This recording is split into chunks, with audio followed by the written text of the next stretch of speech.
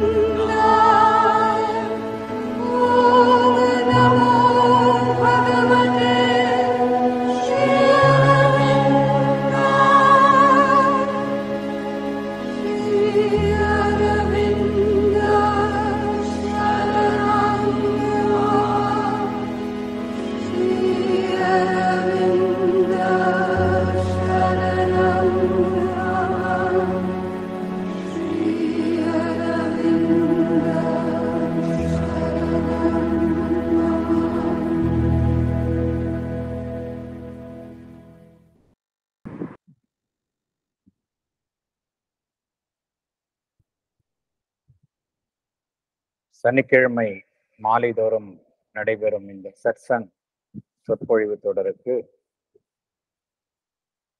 Sri Aurobindo society Chennai கிளையின் சார்பில் அனைவரையும் வரவேற்கின்றோம்.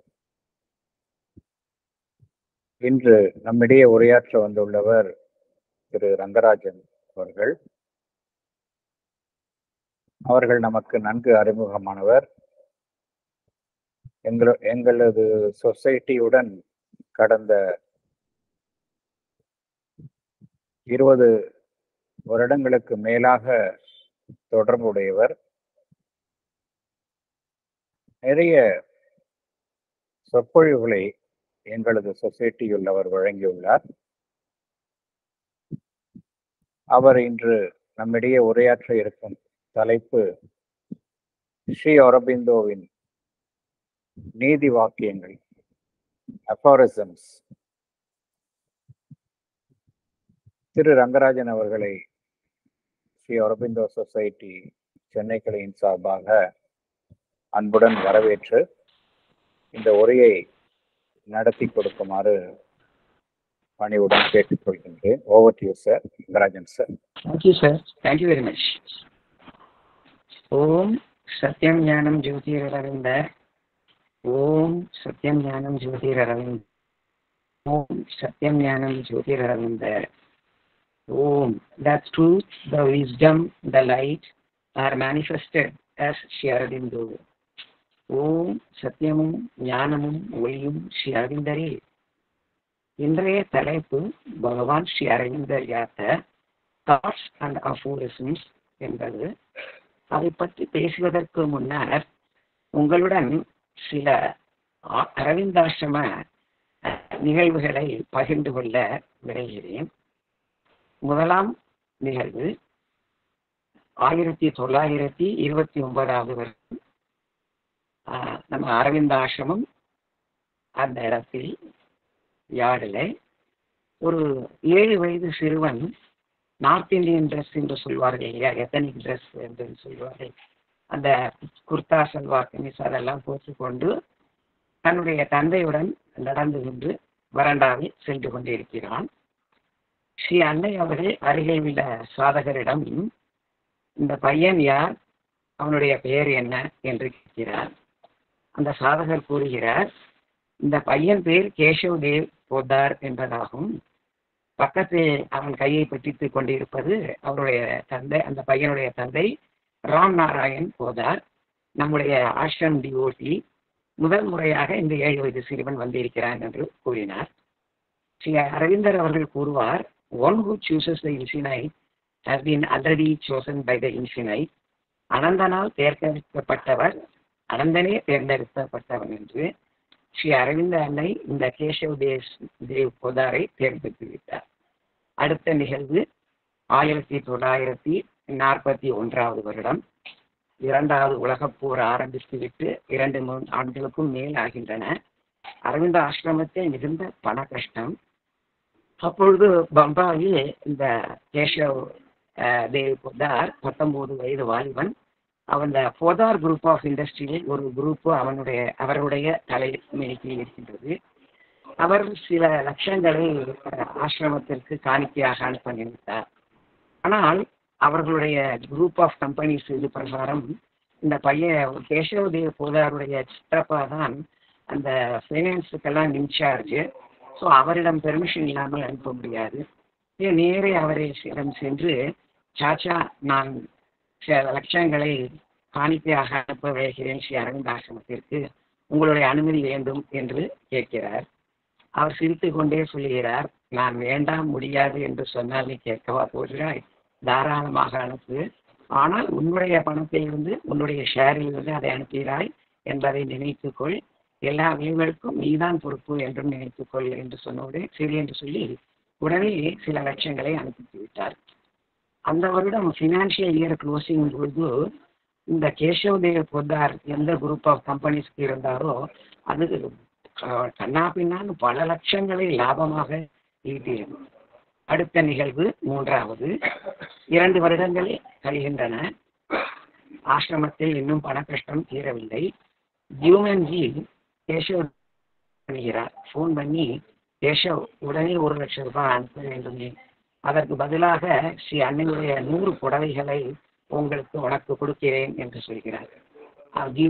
கேசவ் தேவ் இப்பொழுதே உடனே அனுப்புகிறேன், அந்த 100 புடவைகளும் அரவிந்த அன்னையோட புடவைகளும் என்னுடைய காணிக்கை என்று சொல்லி உடனே 1 லட்சம் ரூபாயை அனுப்பி விடுகிறார். அதன் பிறகு சில பல வருடங்கள் கழிகின்றன. கேசவ் தேவ் போதார் வந்து கொண்டிருக்கிறார் ஆசிரமத்திற்கு. சில நாட்கள் இருந்து விட்டு சென்னை போகிறார். அவருக்கு தியாகராய நகரில் இருந்து ஒரு ஆச்சாரமான கப்பிள், ஆர்த்தோடாக்ஸ் கப்பிள், அவர்களுடைய பரிச்சயம் கிடைக்கின்றது. அவர்கள் நீங்கள் போகும்போது 10 மணிக்கு தானே உங்கள் ட்ரெயின், 6 மணிக்கு எங்கள் வீட்டுக்கு வந்து மெடிடேஷன் கலந்து கொண்டு போகலாமே என்று கூறுகிறார். அதன் பிரகாரமே கேசவ தேவ் போதாரும் ஒத்துக்கொள்கிறார்.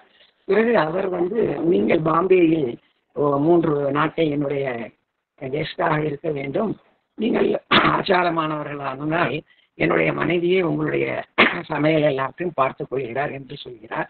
அவ்வாறே அவர்கள் வருகிறார்கள். தியானத்தின் போது முடிந்தவுடன் அந்த அம்மையார் கேசவ தேவ் போதாரிடம் கூறுகிறார், இன்று 4 ஏப்ரல் 4th ஏப்ரல் இன்று ஒரு வாரத்தில் உங்களுக்கு ஒரு கடிதம் ஒன்று வரப்போகிறது. அந்த கடிதம் 8ஆம் தேதி ஏப்ரல் என்று போட்டிருக்கும். அதிலே அது சூசன் என்று பெட்ரன் ரசனுடைய மருமகள் எழுதியிருப்பார். ஆஃபன் என்ற OFEN ஆஃபன் என்ற சொற்றுடன் 3-4 முறை வரும். இவ்வாறு அந்த சூசன் அம்மையார் உங்களிடம் ஸ்ரீ அரவிந்தருடைய லைஃப் டிவைனை அனுப்புமாறு கேட்டுக்கொள்வார் என்று சொல்லி, இதற்கு பதிலாக கேசவதேவ் பொத்தார் கூறினார், அம்மணி, நாங்கள் கோடிக்கணக்கான வியாபாரம் செய்கின்றோம், பற்பல கம்பெனிகள் எல்லாம் வைத்துக் கொண்டிருக்கின்றோம். ஒவ்வொரு வருடமும் ஏப்ரல் மாதம் அந்த வருடத்திற்கு என்ன ஃபோர்காஸ்ட், என்ன மார்க்கெட்டிங் ஸ்ட்ராட்டஜிஸ், என்னென்ன ரா மெட்டீரியல்ஸ் ப்ரொவைட் எல்லாம் இது பண்ணுவோம். இதை சொல்லுவது ரொம்ப எனக்கு விஜித்தம் என்றார். அவர் பதில் ஒன்றும் கொடுக்கவில்லை. ஆனால் அந்த பெண்மணியின் கண் இவ்வாறு கேசவதேவ் பொத்தார் சொல்லிவிட்டு அவர்கள் சென்று விட்டார்கள். ஒரு வாரம் கழித்து கேசவதேவ் பொத்தாருக்கு ஒரு கடிதம் வருகின்றது. அந்த கடிதத்தின் மேலே 8 ஏப்ரல் என்றுதான் போட்டிருக்கின்றது. அந்த கடிதத்தை இழித்தவரவோ சூசன் ரசல் பெட்ரன் ரசலும் அவரும் உரையாடியதை அதை மென்ஷன் பண்ணுகிறார்கள். அதில் 4 முறை ஆஃபன் என்று வருகின்றது. கடைசியாக ஸ்ரீ அரவிந்தரின் லைஃப் டிவைன் புஸ்தகத்தை எனக்கு அனுப்பி வையுங்கள் என்று கேட்கின்றார். கேசவதேவ் பொத்தார் இப்பொழுது அதன் பிரகாரம் இந்த லைஃப் டிவைனை அனுப்பிவிட்டு பிறகு கிளம்பி நேரே அன்னையிடம் வருகிறார். அன்னையிடம் பிரணாம் செய்துவிட்டு நடந்ததையெல்லாம் கூறி, அன்னையே, இதெல்லாம் மிகவும் எனக்கு வியப்பாக இருக்கிறது, எவ்வாறு இது நடந்தது என்று கேட்கிறார். அதற்கு அன்னை சிரித்து கொண்டே சொல்லுகிறார், 2 ட்ரெயின்களுக்கு நடுவில் இதை எப்படிப்பா உனக்கு எக்ஸ்பிளைன் பண்றது என்று கேட்கிறார். கேசவதேவ் பொத்தார் கேட்கிறார், எனக்கு புரியவில்லையே மேடம் அன்னையே என்று கேட்கிறார். நீ ஒரு ட்ரெயினில் பாம்பேலேருந்து கிளம்பி இங்கே வந்திருக்க, இன்னும் 2-3 நாள் கழிச்சு இன்னொரு ட்ரெயினை பிடிச்சி நீ திரும்பி பாம்பேக்கு போக போகிற. இந்த 2 ட்ரெயினுக்கு நடுவில் இவ்வளவு பெரிய விஷயத்தை எப்படி விளக்குறது என்று சொன்னார். இப்பொழுது Kesavadev பொத்தார் reading between the lines என்று சொல்வார்கள் ஆங்கிலத்தில், அது மாதிரி அன்னை சொல்ல வந்ததை புரிந்து கொண்டு விட்டார். அவர் கூறினார், அன்னையே, இம்முறை நான் பாம்பே சென்று என்னுடைய பொறுப்புகள் அனைத்தையும் துறந்துவிட்டு ஒன்ஸ் அண்ட் ஃபார் எவர் இந்த ஆசிரமத்தில் சேர்ந்து விடுகிறேன் என்று சொன்னவுடன் அன்னை சிரித்து கொண்டே பியான் என்று பிரெஞ்சை கூறினார். பியான் என்றால் குட் என்று அர்த்தம்.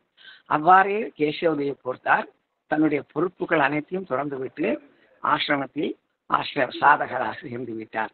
இப்பொழுது அன்னை அவரை கூப்பிட்டு, நீ ஒரு புதிய வாழ்வை தொடங்குகின்றாய் கேசவ், எனவே இனிமேல் உன்னுடைய பெயர் நவஜாதா, புதிய வாழ்வு என்று சொல்கிறார். நவஜாதா பாயை பற்றி, நவஜாதா அவர்களை பற்றி அனைவரும் அறிந்திருப்போம். அன்னை அவர்கள் நவஜாதாவை த ஹீட்ஃபுல் என்றே கூறுவார்.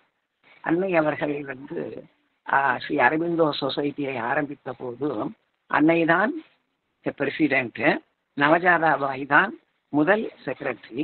பிறகு 1973 அன்னையின் மறைவுக்கு பிறகு ஸ்ரீ அரவிந்தோ சொசைட்டியின் பெர்மனன்ட் பிரசிடென்ட் ஸ்ரீ அன்னை, ஃபர்ஸ்ட் சேர்மன் நவஜாதா அவர்கள். நவஜாதா அவர்கள் 1973க்கு பிறகு உலகம் முழுவதையும் அரவிந்த ஆசிரமத்தை பற்றியும் பூரண யோகத்தை பற்றியும் விளக்கியவர்கள், உலகம் முழுவதும் சென்று விளங்கியவர் 2 பேர்.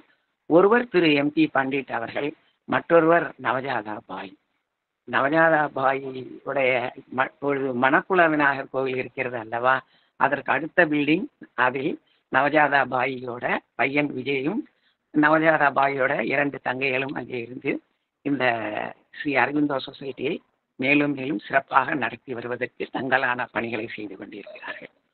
இந்த முன்னுரையுடன் நான் இப்பொழுது தாட்ஸ் அண்ட் அஃபோரிசம் அதிலே இறங்குகிறேன். நன்றியுடன் மேலே தொடர்கிறேன். 1913 வருடம் பகவான் ஸ்ரீ அரவிந்தர் 541 தாட்ஸ் அண்ட் அஃபோரிசம்ஸ் என்ற தலைப்பில் அற்புதமாக சிறியதாக அழகாக எழுதியிருக்கிறார்.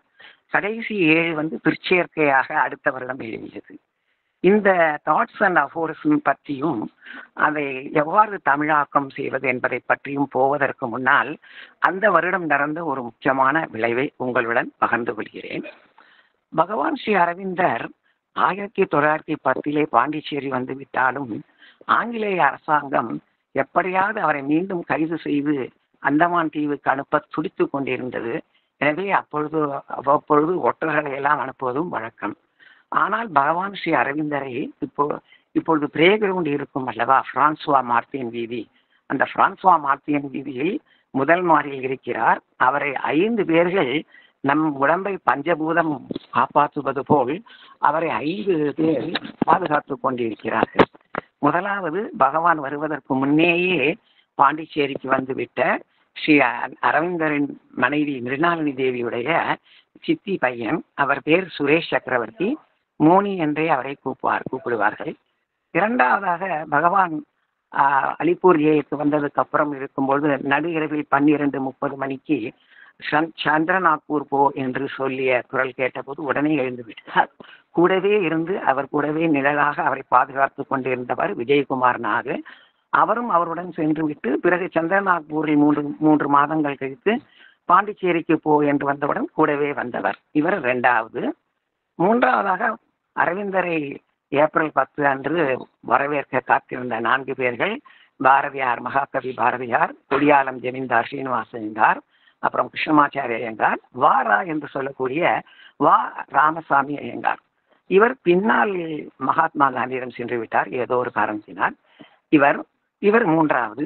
4வதாக அரவிந்தர் ஜெயிலிலிருந்து வந்ததுக்கு அடுத்த வருஷம்தான் விடுதலையானவர் நளினகாந்த குப்தா, பகவான் ஸ்ரீ அரவிந்தருடைய அபிமான புத்திரன் என்று சொல்லப்படுவர். அவர் வந்து விட்டார். கடைசியாக சேர்ந்தவர் பகவான் ஸ்ரீ அரவிந்தரால் அமிர்தா என்று நாமகரணம் பற்றிய 6வது ஐயங்கார். ஆனால் இந்த 5 பேர்களையும் தாண்டி ஒரு நாள் கிடுகிடு என்று குள்ளச்சாமி என்று சொல்லக்கூடிய சித்த புருஷர் முதல் மாடியில் ஏறி நேர அரவிந்தர் கேட்காப்பு போய் நின்று கொண்டார்.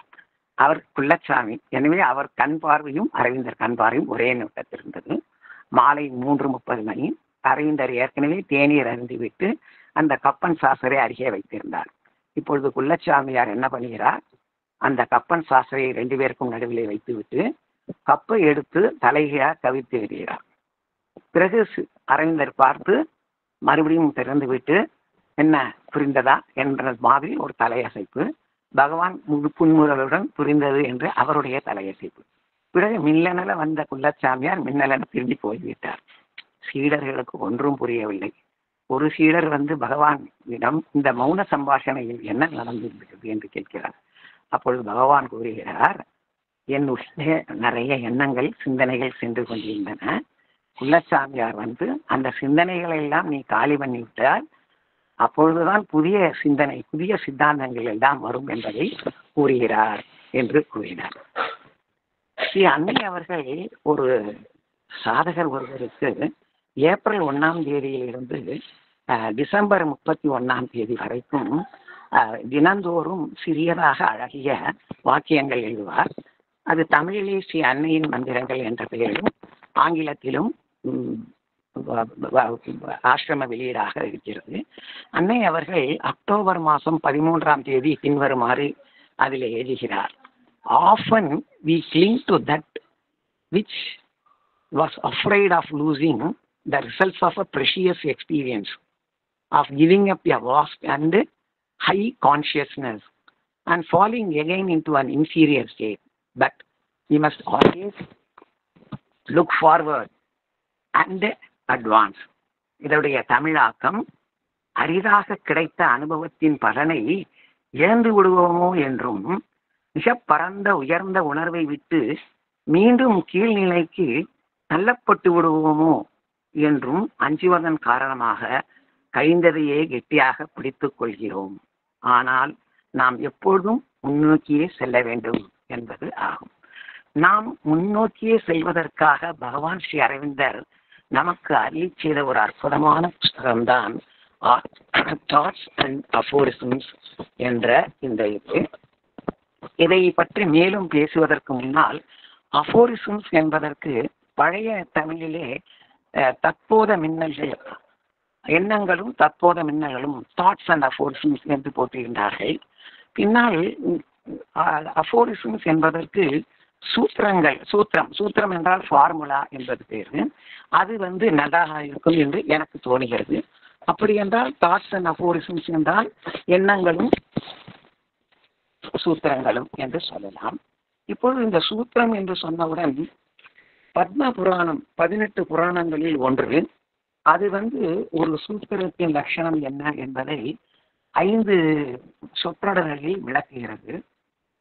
ஒன்று அல்பாட்சரம் குறைந்த எழுத்துக்களுடன், இரண்டாவது அசந்திக்தம் மிக தெளிவாக, மூன்றாவது சாரவி சந்தேகத்திற்கே இடையில்லாமல், நான்காவது விஸ்வதோ முகம் எல்லா விதமான கருத்துக்களையும் உள்ளடக்கியதாக, ஐந்தாவதாக அனவத்தியம் குறைவற்றதாக.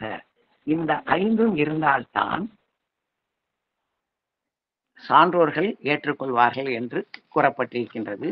பகவான் ஸ்ரீ அரவிந்தருடைய மிக அற்புதமான இந்த தாட்ஸ் அண்ட் அஃபோரிசம்ஸ் பற்றி, சூத்திரங்களை பற்றி மேலும் நாம் பார்ப்போமாக.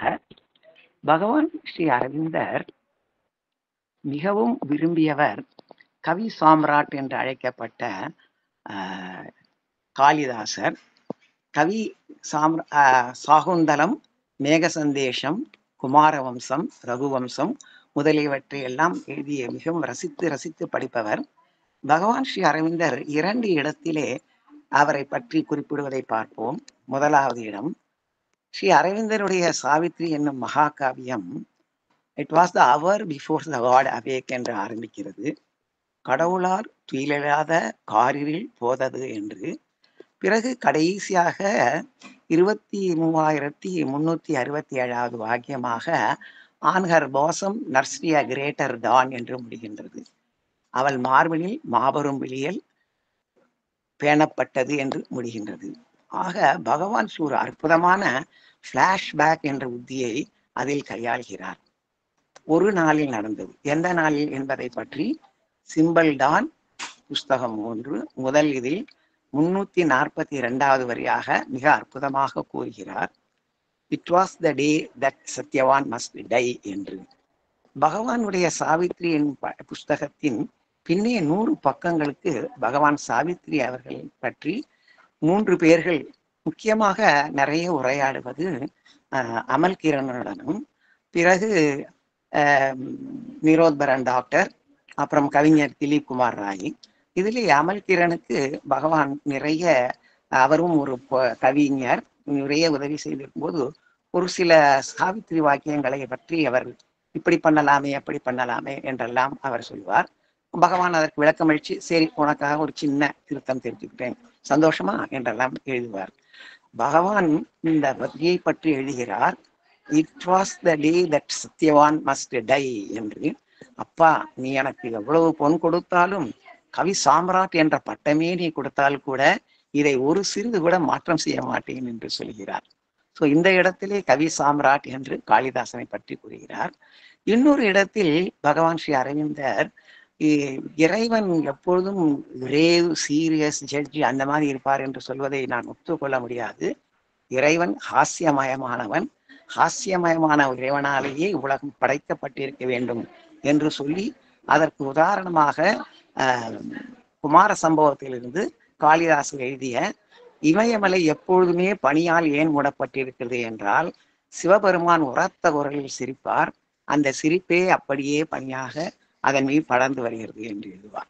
ஸோ இப்பேற்பட்ட அற்புதமான இந்த கவி சாம்ராட் காளிதாசன் அவர்கள் தன்னுடைய ரகுவம்சத்தில் பகவான் நடுநாயகமாய் ஸ்ரீ ராமச்சந்திரமூர்த்தியை வைத்து திலீபனிடமிருந்து தொடங்கி 32 அரசர்களை பற்றி எழுதுகிறார். அதிலே அவர் கூறுகிறார், என்னுடைய பூர்வாசிரியர்கள் ராமச்சந்திரமூர்த்தியை பற்றி எழுதியதை மலர்களாக எடுத்து ஒரு சூத்திரத்தில் தொடுத்து, சூத்திரத்தில் என்றால் நூலில் தொடுத்து, நான் இந்த ரகுவம்சம் என்ற காவியத்தை எழுதுகிறேன் என்று எழுதுகிறார். ஆக சூத்திரம் என்றால் ஒரு பொருள், தாட்ஸ் அண்ட் அஃபோரிசம் கீழே சுருக்கமாக விவரிப்பது. மற்றொரு பொருள் சூத்திரம் என்றால் நூல், அதாவது த்ரெட்.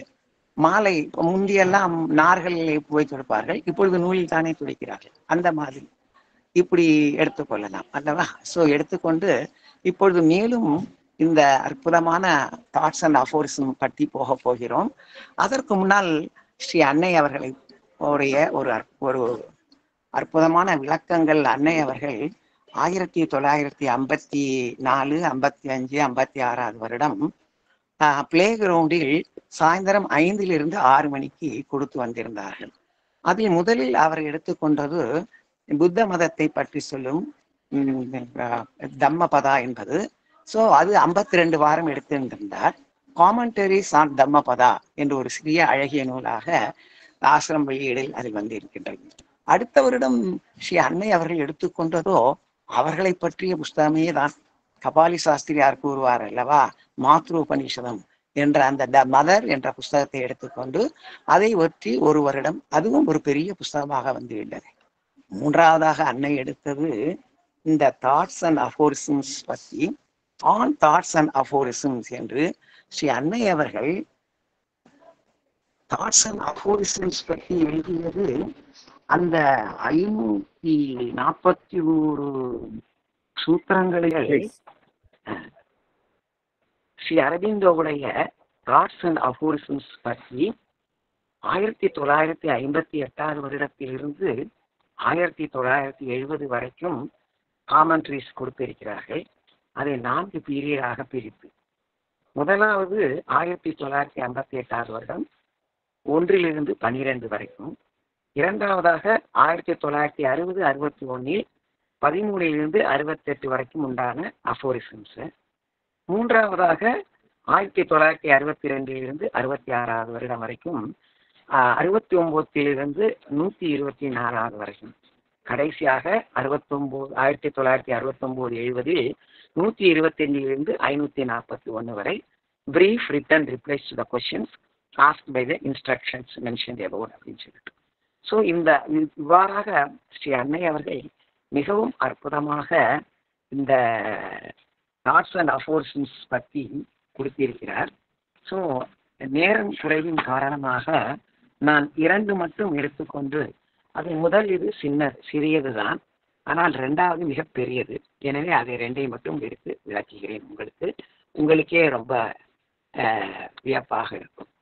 26வது thoughts and அஃபோரிசம்.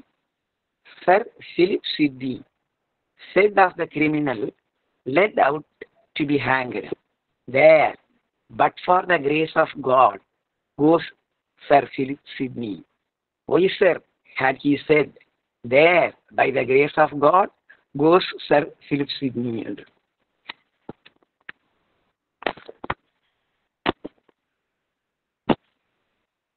இது தெளிவாக புரிந்திருக்கும் என்று நினைக்கிறேன். ஆனால் சாதகர்களில் கேட்டவர்களில் ஒருவருக்கு புரியவில்லை. எனவே அவர் I have not understood the meaning of this அஃபோர்ஸ் mother என்று கூறுகிறார். இப்பொழுது மதர் அவர்களுடைய ஆங்கிலம் மிகவும் எளிமையாக இருக்கும். அவரே சொல்லுவார், பகவான் ஸ்ரீ அரவிந்தருடைய ஆங்கிலம் மிக மிக உயர்ந்த ஸ்டாண்டர்டு என்று. ஆனால் அன்னை அவர்கள் மிக எளிமையாக விளக்குவார். ஸோ இப்பொழுது நான் வாசிக்க போவது அன்னை பிரெஞ்சில் எழுதினது, ஆனால் ஆங்கிலத்தில் மொழிபெயர்த்தது. ஆங்கிலத்திலேயே நான் வாசிக்கிறேன். Sir Philip Sidney was a statesman and a poet, but in spite of his success in life, he retained his humble nature. A criminal being taken to the gallows, he is supposed to have said the famous word in the quotes in his aphorism, and which could be paraphrased like this. அன்னை அவர்கள் கூறுகிறார், இந்த sir Philip Sydney அவர்கள் ஒரு குற்றவாளி தூக்கிற்காக எடுத்து செல்லப்பட்ட போது அவர் கூறியது என்று. அதை எப்படி சொல்லியிருக்கிறார் அரவிந்தர், எப்படி எழுத வேண்டும் என்று கூறுகிறார்கள். That could have happened to me too, but for the grace of God. இது அரவிந்தர் எழுதியது, பட் என்று போட்டு. Sri Aurobindo remarks that had Sir Philip Sidney been wiser, he would have said, that could have happened to me too, by the grace of God. இதுதான் அன்னையுடைய அற்புதமான ஒரு விளக்கம். மேலும் கூறுகிறார் அன்னை, for the divine grace is everywhere, always, behind everything and every event. Whatever our reaction to that thing or event may be, whether it appears good or bad, catastrophic or beneficial. நடக்கும் ஒவ்வொரு செயல்களுக்கும் பின்னும் நாம் இறைவனை பார்க்க முடியும். அது நல்லதோ கெட்டதோ, மிக கொடுமையானதோ இல்லது நன்றாக இருக்கிறதோ எதுவாக இருந்தாலும். அடுத்து சிறிய அழகாக வைக்கிறார். And if Sir Philip had been a yogi, he would have had the experience of human unity and he would have felt concretely that it was himself or a part of himself which was being led to the gallows, and he would have known at the same time that everything that happens by the grace of the Lord. மிக அற்புதமாக 30 March 1960 இந்த விளக்கம் அன்னையால் கொடுக்கப்பட்டிருக்கின்றது. அது கட்டாயம் நீங்களும் ரசித்திருப்பீர்கள் என்று நினைக்கிறேன். இப்பொழுது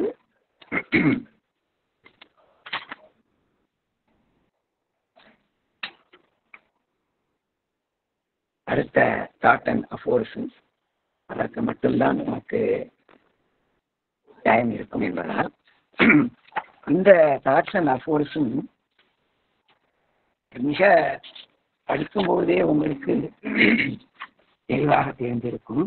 ஆனால் அதை நாம் எப்படி நினைப்போம், அன்னை அவர்கள் எவ்வாறு உபயோகிப்பார்கள் என்பதை பார்க்கும் பொழுது உண்மையாகவே பிரமிப்பு தான் ஏற்படுகிறது. முதலே அந்த 12வது தாட்ஸ் அண்ட் அஃபோரிசம் வாசித்து விடுகிறேன். They proved to me by convincing reasons that God did not exist. Believed them.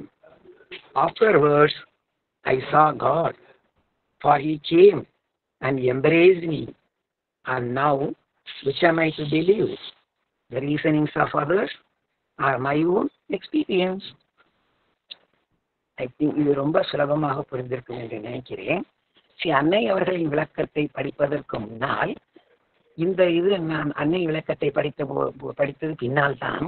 அப்பொழுது நான் நினைத்து கொண்டேன், பகவான் ஸ்ரீ அரவிந்தர் வளர்ந்த விதம், அவருடைய அப்பா கிருஷ்ணா ஜனார்தன் கோஷ் 3 வயதிலேயே அவரை ஆங்கில டியூட்டரிங் கொடுத்து 7 வயதில் இங்கிலாந்திற்கு அனுப்பி 21 வயதில் திரும்பி வருகிறார்.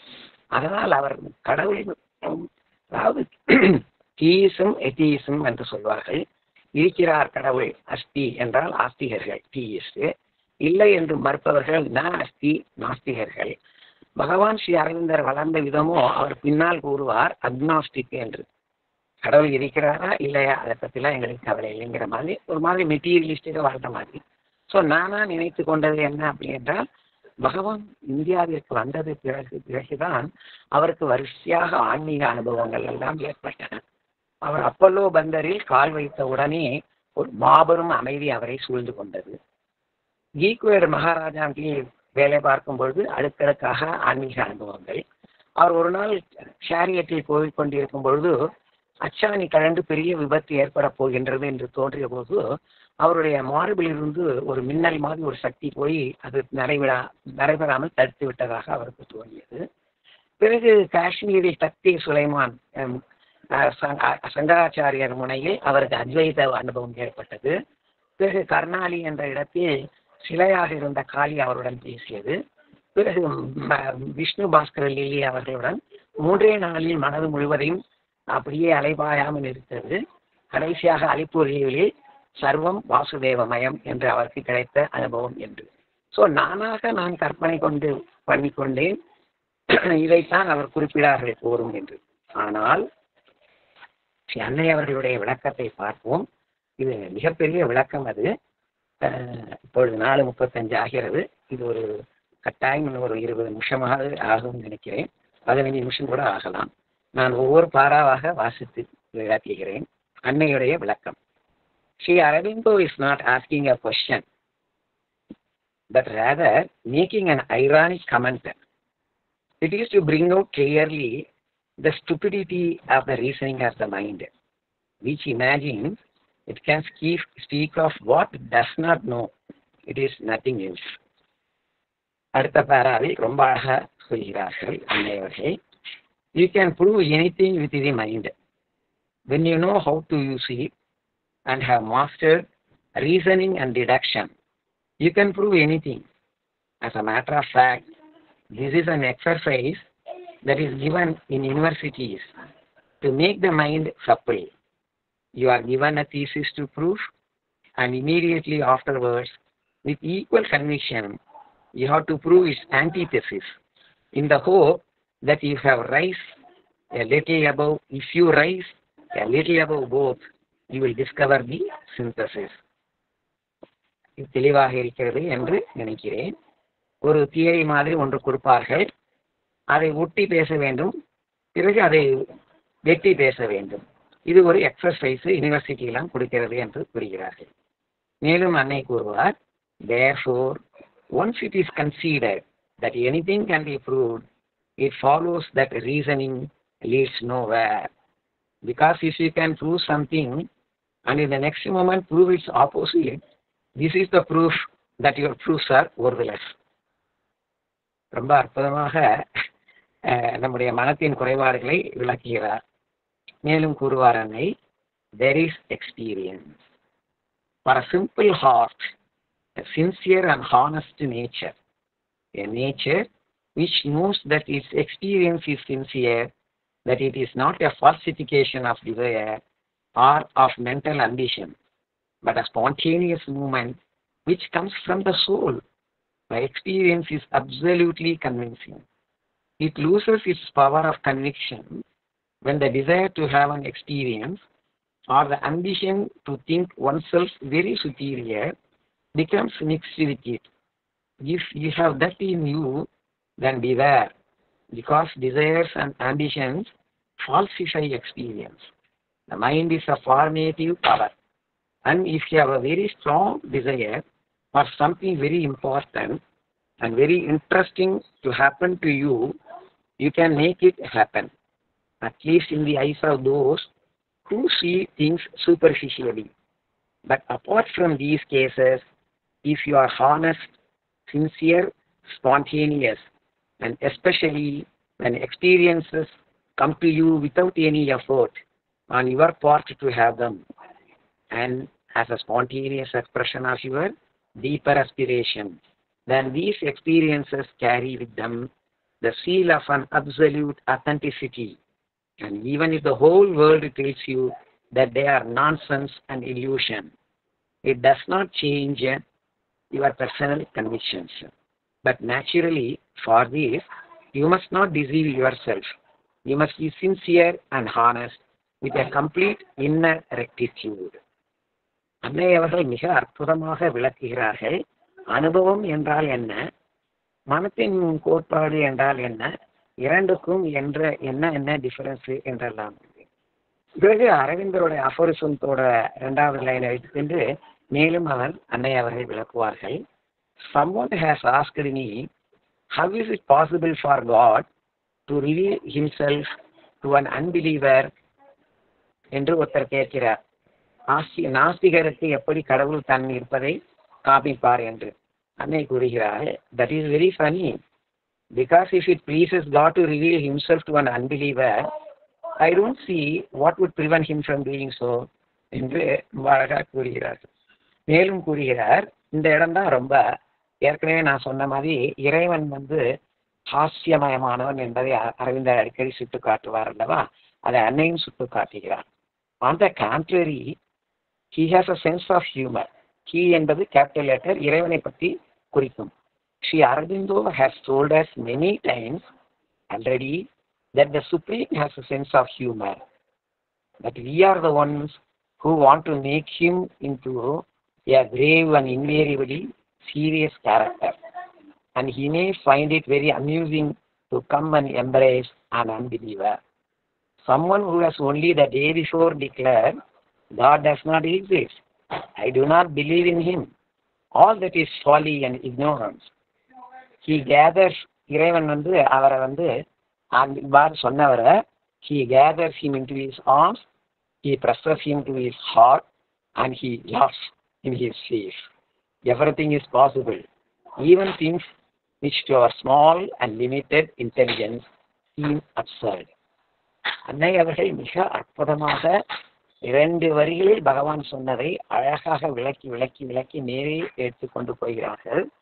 மேலும் அன்னை அவர்கள் பின்வருமாறு கூறுகிறார், Indeed, it is only when we have come to the end of these aphorisms that we will be able to understand them, because with each one, Sri Aurobindo places us in an entirely different position with regard to the truth to be discovered. There are innumerable faces. There are innumerable points of view. One can say the most contradictory things without being inconsistent or contradicting oneself. Everything depends on the way in which you look at it. And even once we have seen everything from all the points of view accessible to us around the central truth, we still have had only a very small glimpse that truth will escape us on all sides at once. But what is remarkable is that once we have had the experience of a single contact with the divine, a true, spontaneous, and sincere experience, at that moment, in that experience, we will know everything. And even more, that is why it is so important to live the little you know in all sincerity in order to make yourself capable of having experiences and of knowing by experience, not mentally, but because you live these things, because they become a part of your being and consciousness. அன்னை அவர்கள் மிக தெளிவாக ஆன்மீக அனுபவத்தின் லட்சணங்கள் எல்லாம் என்ன என்பதை சுலபமான வார்த்தைகளில் மிக அற்புதமாக இந்த என்டையர் பேராவில் விளக்குகிறார். அனுபவம் என்றால் என்ன, ஆன்மீக அனுபவம் என்றால் என்ன, அந்த ஆன்மீக அனுபவம் சின்னதாக உங்களுக்கு கிடைத்தால் கூட போதும், அதன் மேலே மேலும் மேலும் இந்த அகமுகமாக போகும்பொழுது மேலும் மேலும் நீங்கள் முன்னேறலாம் என்று. மேலும் அன்னை அவர்கள் விளக்குகிறார்கள், to put into practice the little you know is the best way to learn more. That is the most beautiful, powerful means of advancing on the way, a little bit of really sincere practice. For example, not to do something that you know must not be done. When you have seen a weakness, a disability in your being, you must not allow it to happen again. When if only for a moment you had the vision of what you must be in an ardent aspiration, you must never forget to become that. இந்த பேரால அன்னை அவர்கள் கொழுந்து எறிவிட்டும் ஆர்வம், எப்படி உங்களுக்கு ஒரு சிறிய ஆன்மீகம் அனுபவம் கிடைத்தால் கூட அதை வைத்துக்கொண்டு நீங்கள் மேலே மேலே மேலே முன்னேறலாம் என்பதை விளக்குகிறார்கள். அடுத்த பேராவில் எல்லோரும் பண்ணக்கூடிய தவறுகளை அரவிந்த அன்னை சுட்டி காட்டுகிறார். Some people are always complaining about their disabilities, but that does not lead you very far. If once you have truly seen your weakness and truly, sincerely understood, seen that you must not be like that, that is the end of complaining. Then there is a daily effort, the building up of the will, the vigilance of every moment. You must never allow a recognized mistake to renew itself. To err through ignorance, to err through unconsciousness is obviously very unfortunate, but it can be put right. Whereas to go on making the same mistake, knowing that it must not be made, is an act of cowardice which we must not permit ourselves. மிக தெளிவாக நெற்றியில் அடித்தார் போல சொல்லிக்கிறார்கள் கோழைத்தனம் என்று. உங்களுக்குள் ஒரு weakness இருக்கின்றது, அதை களைய வேண்டும் என்று இருக்கும்பொழுது அதை களையாமல் இருப்பது கோழைத்தனம் என்றோ என்று கூறி இன்னும் கூறுகிறார் அன்னை, to say, O human nature is like this, O we are in the inconscience, O we are in the ignorance, all this is laziness and weakness. And behind this laziness and weakness, there is a huge bad will there. So, நான் என்னால் எவ்வளோ தூரம் பண்ண முடியுமோ அவ்வளோ தூரம் பண்ணிட்டேன், ஆனால் இதுக்கு மேலே என்னால் பண்ண முடியலையே என்றெல்லாம் சொல்லுவதெல்லாம் அன்னை தெளிவாக கூறுகிறார் அஞ்ஞானம் என்றும் லேசினஸ் சோம்பல் என்றும் கூறுகிறார்கள். கடைசியாக மிக அற்புதமாக அன்னை அவர்கள் இருக்கிறார்கள்.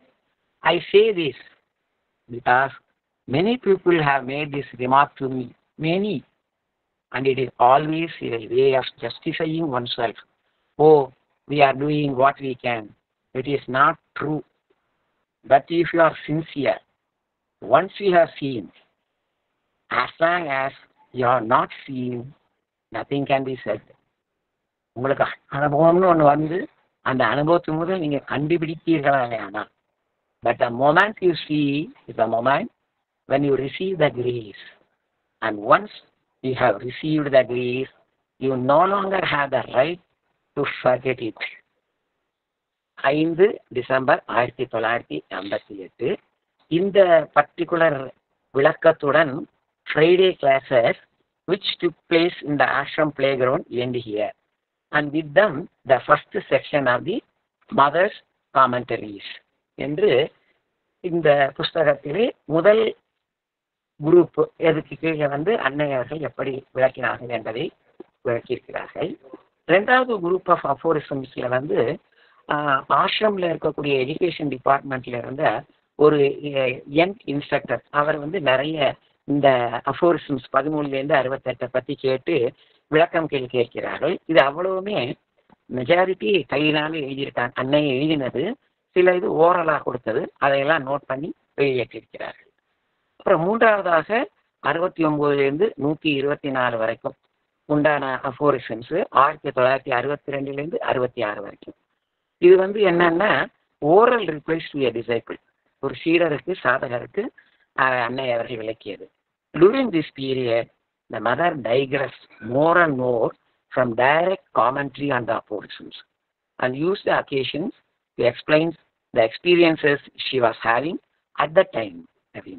அப்புறம் கடைசியாக 125 500 வரைக்கும் 1969 70 brief written replies to questions asked by the instructor mentioned above. அதே இன்ஸ்ட்ரக்டருக்கே எழுதினது. இப்போ இந்த அன்னையோட எக்ஸ்பிளனேஷன் எல்லாம் மெஜாரிட்டி பிரெஞ்சில தான் இருந்தது, ஒரு சில ஆங்கிலத்திலும் இருந்தது. நம்முடைய ஆசிரமத்தில் ஆன் தாட்ஸ் அண்ட் அஃபோரிசம்ஸ் என்று போட்டு இதை ஒரு அற்புதமான புஸ்தக வடிவில் கொண்டு வந்திருக்கிறார்கள். எனக்கு ஒரு இடத்துல ரொம்ப நான் மிகவும் வியந்த இடம் என்ன என்றால், பகவான் ஸ்ரீ அரவிந்தர் 1913 இந்த தாட்ஸ் அண்ட் அஃபோரிசம்ஸ் எல்லாம் எழுதி விட்டுட்டு முடிச்சிட்டாரு. அதுக்கு அடுத்த வருஷம் பிற்சேர்க்கை என்று சொல்வார்கள் இல்லையா, அப்பெண்டிக்ஸ்ன்னு சொல்லிட்டு, அந்த மாதிரி ஒரு 7 இதை எழுதுறார். அப்படி எழுதும்போது முதல் தாட் அண்ட் அஃபோரிசம், முதல் அஃபோரிசம் என்ன எழுதுகிறார் என்றால், what ever I have return is true and what all the things who are just opposite to these are also true. பகவான் ஸ்ரீ அரவிந்தர் நமது சேர்மன் சிவகுமார் அவர்கள் த லைஃப் டிவைனில் அடிக்கடி சொல்லுவார்கள், அரவிந்தர் எந்த சித்தாந்தத்தையும் எந்த ஒரு அனுபவத்தையும் ஆன்மீக அனுபவத்தையும் ஒதுக்கியதே கிடையாது, சரிதான் என்று சொல்வார்கள். அது ஆதிசங்கர பகவத் பாதாளுடைய மாயாவாதமாக இருந்தாலும் சரி, கௌதம புத்தருடைய நிகில் என்று சொல்லக்கூடிய அந்த வாய்டு என்று சொல்லக்கூடிய அதுவாக இருந்தாலும் சரி. ஆனால் அரவிந்தர் சொல்வார், அவர்கள் இன்னும் ஒரு ஸ்டெப் மேலே போயிருந்தாங்கன்னு, இன்னும் நிறைய உண்மைகள்லாம் கண்டுபிடித்திருக்கலாம் என்றெல்லாம் கூறுவார். அரவிந்தர் அவர்கள் எவருடைய ஆன்மீக அனுபவத்தை பற்றியும் இல்லை இது தப்பு என்று ஃபோர்த் ரேட்டா சொன்னதே கிடையாது. அதனாலதான் சாவித்திரியில ஒரு இடத்துல ஒரு அற்புதமான ஒரு வாக்கியம் வரும், truth is known only when all is scene அப்படின்னு சொல்லிட்டு. அப்போ இந்த ட்ரூத் சத்தியம் அப்படிங்கிறது பற்பல பிளேன்ஸ் ஆஃப் கான்சியஸ்னஸ்ல இருந்துட்டே இருக்கிறது. அது யார் ஹையஸ்ட் லெவல் ஆஃப் கான்சியஸ்னஸ்க்கு போயிருக்கிறாங்க? யாருமே இல்லை. நம்முடைய பகவான் ஸ்ரீ அரவிந்தரும் நம்முடைய அன்னையும் தான். நான் முதலில் நவஜாதா அவர்களை பற்றிய எக்ஸ்பீரியன்ஸ் எல்லாம் நான் எக்ஸ்பிளைன் பண்ணேன். அது எதற்கு என்று என்று நீங்கள் வியப்படையலாம். எதற்கு என்றால், அன்னை அவர்கள் 2 ட்ரெயினுக்கு நடுவில் இதெல்லாம் எப்படிப்பா எக்ஸ்பிளைன் பண்ண முடியும் என்று சொல்லும் போது அவருக்கு ஒன்றும் புரியல, என்னது 2 ட்ரெயினுக்கு நடுவில்னு. அப்புறம் அன்னை அவர்கள் கூறுகிறார்கள், நீ ஒரு ட்ரெயினை பிடிச்சி இங்கே வர, இன்னொரு ட்ரெயினை பிடிச்சி வீட்டுக்கு போகக்கூட. இந்த 4-5 நாளில் இவ்வளோ பெரிய தத்துவத்தெல்லாம் முக்கியமாக சொன்ன உடனே தான் அவருக்கு நெத்தியில் பொட்டுல அடிச்சாப்புல நவஜாதா அவருக்கு புரிஞ்சு இந்த மாதிரி வர்றார். அந்த மாதிரி the highest level of plane of கான்சியஸ்னஸுக்கு போய் எப்படி சச்சிதானந்தம் இருக்கு என்பதை பகவான் ஸ்ரீ அரவிந்தரும் ஸ்ரீ அன்னை அவர்களும் தான் எக்ஸ்பிளைன் பண்ண முடியும். அதில் இந்த தாட்ஸ் அண்ட் அஃபோரிசம் அந்த ஒரு புஸ்தகம், அதுக்கு முன்னாடி மதர் ஆன் த மதர், அதுக்கு முன்னாடி காமெண்டரிஸ் ஆன் த தம்மபதா. ஸோ இந்த 3 புஸ்தகங்களுமே உங்களுக்கு ஆசிரமத்தின் வெளியீடுகளாக வந்துள்ளன. டைம் கிடைக்கும்பொழுது வாங்கி பற்றி தனியாக புஸ்தகமாக இருக்கிறதுனால எப்போ வேணாலும் எடுத்து படிச்சுக்கலாம். அந்த 30 வால்யூம் 37 வால்யூம் 38 வால்யூம் அதெல்லாம் ரொம்ப நிறைய இதாக இருக்கும். இது சின்ன அழகிய புஸ்தகம். அதில் இந்த தாட்ஸ் அண்ட் அஃபோரிசம் பற்றி நான் வெறுமை ஒரு பானை சோத்துக்கு ஒரே ஒரு சோறு பதம் சொல்கிற மாதிரி, அதுவும் என்னுடைய குறுகிய படிப்பை வைத்துக்கொண்டு படித்ததை வைத்துக்கொண்டு கேட்டதையும் கண்டதையும் இதையும் வைத்துக்கொண்டு சொல்கிறேன். கட்டாயம் உங்களுக்கு தாட்ஸ் அண்ட் அஃபோரிசம்ஸ் சொன்னீங்க, அதையும் படியுங்கோ, ரொம்ப நல்லா இருக்கும் அரவிந்தரோடு. அதை விட ரொம்ப அற்புதமாக அன்னையோட அனுபவம் அதை விளக்கும் போது நமக்கு உண்மையாகவே பிரமிப்பு ஏற்படுகின்றது. நாம் பண்ண புண்ணியம்தான் அரவிந்தரும் ஸ்ரீ அன்னை அவர்களும் நமக்கு கிடைத்தது.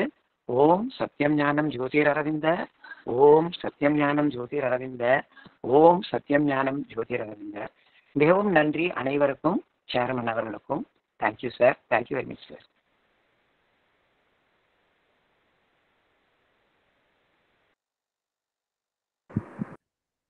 நண்பர்கள் ஏதாவது கருத்துக்கள் பகிர்ந்து கொள்ள வேண்டும் என்று பகிர்ந்து கொள்ளலாம்.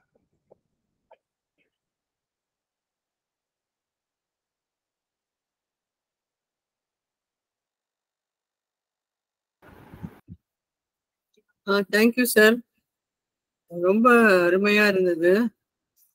எப்படி பகவான் எவ்வளவு பெரிய பெரிய விஷயத்த ரத்தின சுருக்கமா சொல்றாருங்கிறத தாட்ஸ் அண்ட் அஃபோரிசம்ஸ்ல எப்பவும் படிச்சு வியந்திருக்கிறேன்.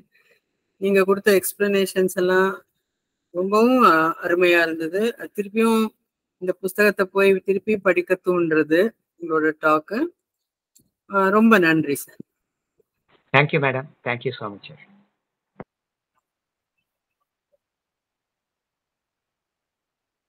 Yes madam, Radharani madam. S, நமஸ்காரம் சார்.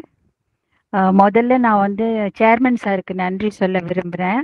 அவர் மூலம்தான் எங்களுக்கு இந்த சானட்ஸை பற்றி இந்த அஃபோரிசம் பற்றி எல்லாம் எனக்கு தெரிய ஆரம்பிச்சது.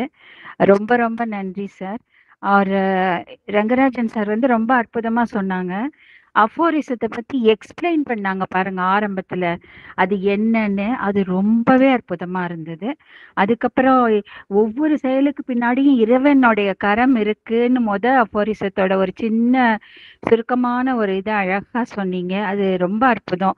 இந்த ஃபுல் செஷன்லேக்கு பின்னாடியும் இறைவன் கரம் உள்ளது, அதுதான் எனக்கு தெரிஞ்சது sir. Thank you so much. Thank you. Welcome madam, thank you very much madam.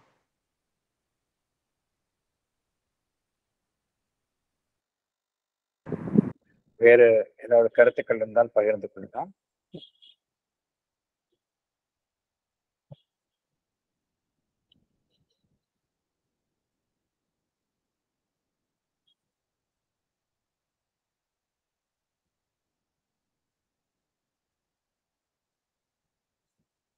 நன்றி திரு ரங்கராஜன் சார் அவர்களுக்கு.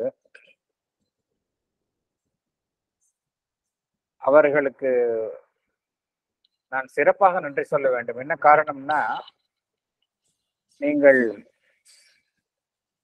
பகவானினுடைய தாட்ஸ் அண்ட் அஃபோரிசம்ஸ் குறித்து பேசுங்கள் என்று நான் அவருக்கு குறுகிய கால அவகாசம் கொடுத்து நான் வேண்டுகோள் விடுத்தேன்.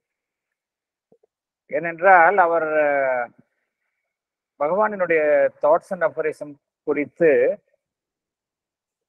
பல சமயங்களில் குறிப்பிட்டுள்ளதை நான் கேட்டிருக்கின்றேன். அதனால் இது குறித்து அவர் பேசினால் நன்றாக இருக்கும் என்று எனக்கு பட்டது. நான் அவரை பேசுமாறு கேட்டுக்கொண்டேன். அவரும் அது அன்னையின் விருப்பமாக இருக்குமானால் நான் கட்டாயம் பேசுகிறேன் என்று பேசினார். அதனால் முதலில் அவருக்கு நன்றி. எங்களுடைய வேண்டுகோளுக்கு இணங்கி பகவானினுடைய தாட்ஸ் அண்ட் அஃபோரிசம்ஸ் குறித்து பேசியதற்கு நன்றி. அவர் சொன்ன மாதிரி குறுகிய நேரத்தில் மிகப்பெரிய விஷயங்களை முழுவதுமாக உள்வாங்கிக் கொள்வது என்பது கடினம்தான். பகவானினுடைய தாட்ஸ் அண்ட் அஃபோரிசம்ஸ் நிறைய இருக்கின்றன. அதிலும் ஸ்ரீ அன்னை அவர்கள் தன்னுடைய கலெக்டட் ஒர்க்ஸ் ஆஃப் மதர், அதில் வால்யூம் 10, அதில் முழுவதுமே அவர் அவர் பகவானினுடைய அந்த தாட்ஸ் அண்ட் அஃபாரிசம்ஸ் அதற்கு விளக்கம் அளித்துள்ளார். மிகவும் அற்புதமான புத்தகம் அது. ரங்கராஜன் சார் சொன்ன மாதிரி அனைவருமே படிக்க வேண்டிய புத்தகம். ஏனென்றால் இந்த தாட்ஸ் அண்ட் அஃபரிசம்ஸ்க்கு பகவான் விளக்கம் தரவில்லை. பகவான் தாட்ஸ் அண்ட் அஃபரிசம்ஸ் எழுதியுள்ளார். எப்பொழுது எழுதியுள்ளார்? 1913, 14 அதற்கு முந்தைய காலகட்டத்தில் எழுதியவைதான் அவை. ஆனால் அதற்கு விளக்கம் என்ன என்பது ஸ்ரீ அன்னை வழங்கியுள்ளார். உதாரணத்திற்கு 26வது அஃபாரிசம், அது குறித்து ரங்கராஜன் சார் விளக்கினார்கள். மிகவும் அழகான ரொம்ப அற்புதமான ஒரு அஃபாரிசம் அது. அது சர் பிலிப் சிட்னி என்பவர் என்ன கூறுகின்றார்? ஒரு சக கைதி தூக்கிலிடப்படுகின்றான். அப்பொழுது அவர் சொல்கின்றார், கடவுளின் கருணையால் இது எனக்கும் நடந்திருக்கும், கடவுளின் கருணையால் நான்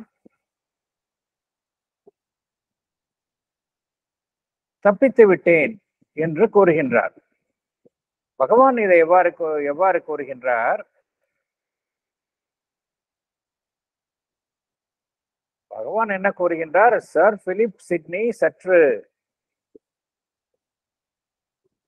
ஞானத்துடன் இருந்தால் அவர் என்ன கூறியிருக்க வேண்டும் என்றால்,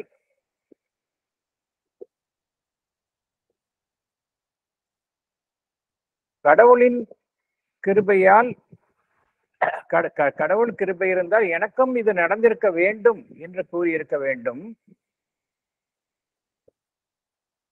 என்ன காரணம் என்றால், இங்கு நல்லவை தீயவை என்பது,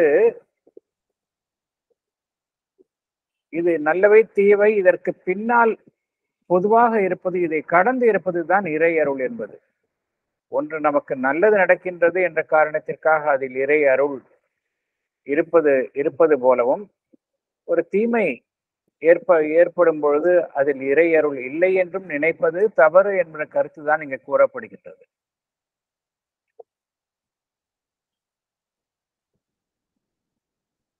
But for the grace of God, it has not happened to me என்று கூறுகின்றார். But for the grace of God, this has not happened to me என்று சர் பிலிப் சிட்னி கூறுகின்றார். அதற்கு பதிலாக என்ன கூறியிருக்க வேண்டும் என்று பகவான் கூறுகின்றார் என்றால், by the grace of God it should have happened to me என்று கூற வேண்டும் என்று கூறுகின்றார். மேலும் பகவான் என்ன கூறுகின்றார்? சர் பிலிப் சிட்னி என்பவர் ஒரு யோக அனுபவத்தை எட்டியிருந்தால் அவர் என்ன கூறியிருக்க வேண்டும்? அந்த தூக்கிலிடப்படும் கைதி என்ன அனுபவத்தை அடைகின்றானோ அதே அனுபவத்தை நானும் அடைகின்றேன் என்று கூற வேண்டும்.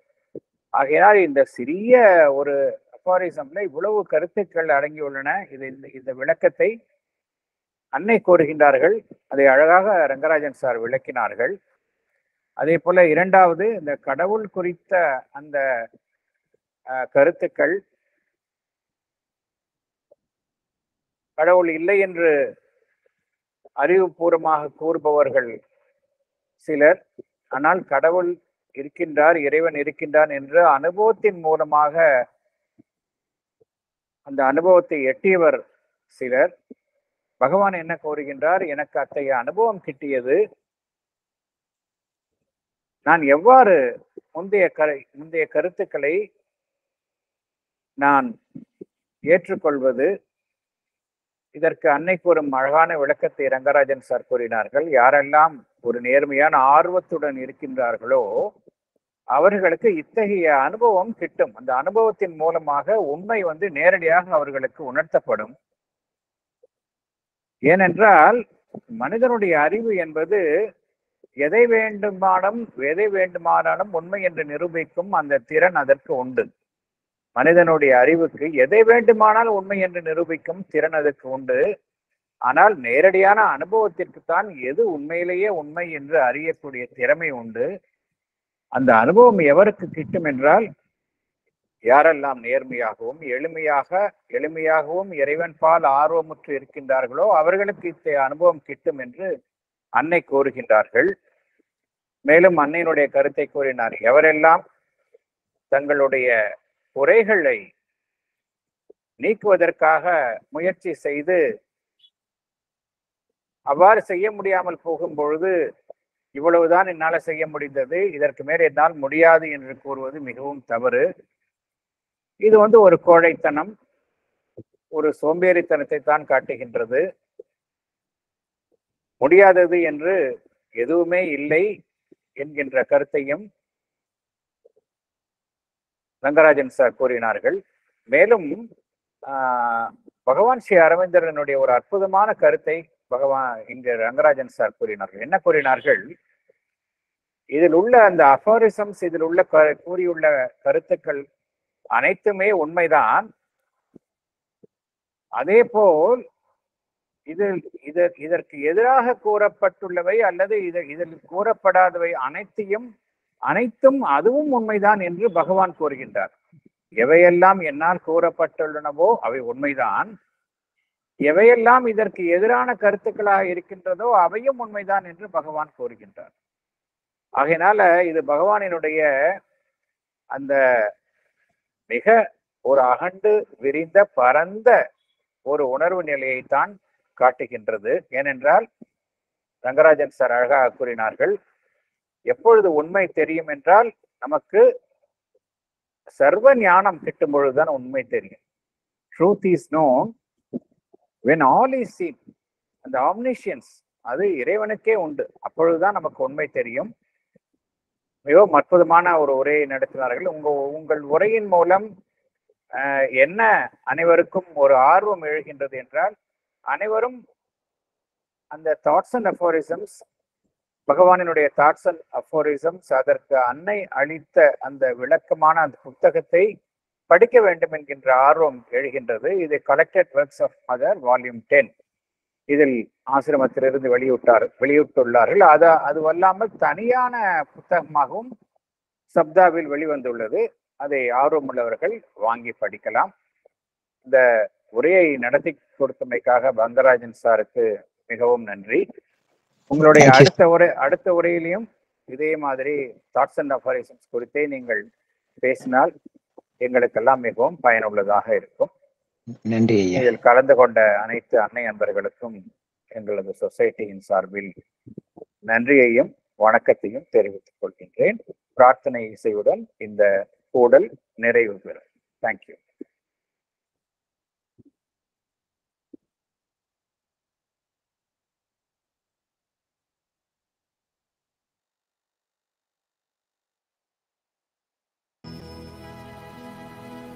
Let us all strive to be worthy of Aurobindo's centenary.